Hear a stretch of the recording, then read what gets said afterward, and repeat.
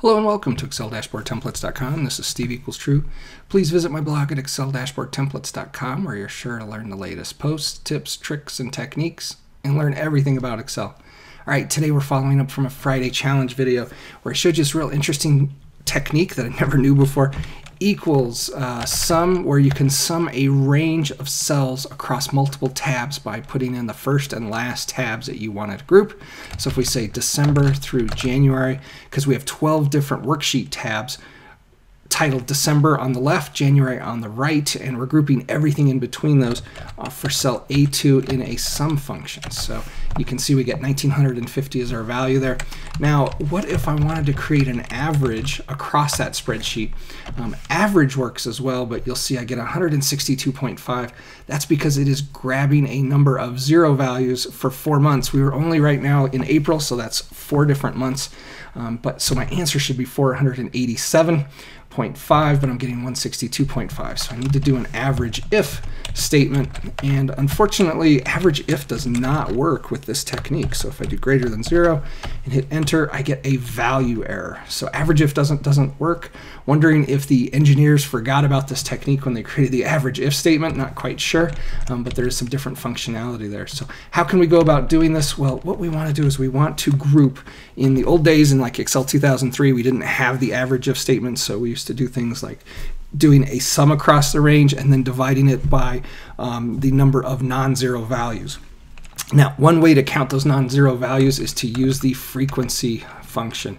And so this does work with that data array value of doing December through January for cell A2. And our bins array, we're going to create, we want to count the number of zero values, right? And so the way frequency works is it groups everything into that one and everything not into that one if you're just using one bin.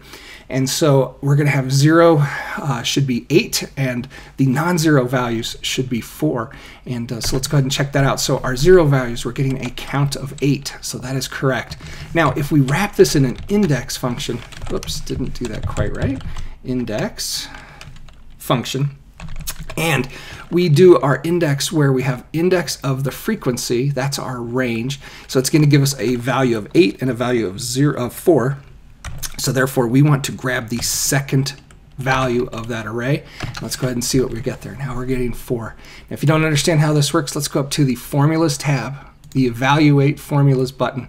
And so we've got equals index frequency December, January for 0 bins, and we want the second one of this frequency formula. So let's take a look what frequency does. See, it creates an array of 8, those are the number of 0 values, and 4, which is the number of non-zero values in that whole range, which was 12 different months. And index, we're saying grab the second number out of that array, and therefore we're getting that value of 4. Okay, so let's go ahead and finish off our formula. Now that we know there are 4 non-zero values, if I go ahead and modify my formula and do sum across that range again, December through January, the exclamation point A2 is the value that I want, and we're going to divide that by that index formula. We should now get our values. So sum of December through January for cell A2 divided by the index of the frequency of that same range, looking at the bins of 0 and non-zero, and we want to grab that second value of those. So hopefully you learned how to create a sum across multiple worksheet tabs, and actually, I'm sorry, an average if statement to exclude 0 values across a number of different worksheet tabs that you have in there. Check out the previous video so you understand a little bit more about how that other formula works and some of the nuances of it, but this should get you around any of your if statements that you need. Count if, average if, those sorts of things. This is one easy way to do it. Thanks again. This is Steve equals true. Please also don't forget to subscribe to my video channel so that you're sure to get the next post delivered directly to your inbox, and head on over to Excel-Templates.com where you can download lots of sample files and see other great posts related to Excel. Thank you.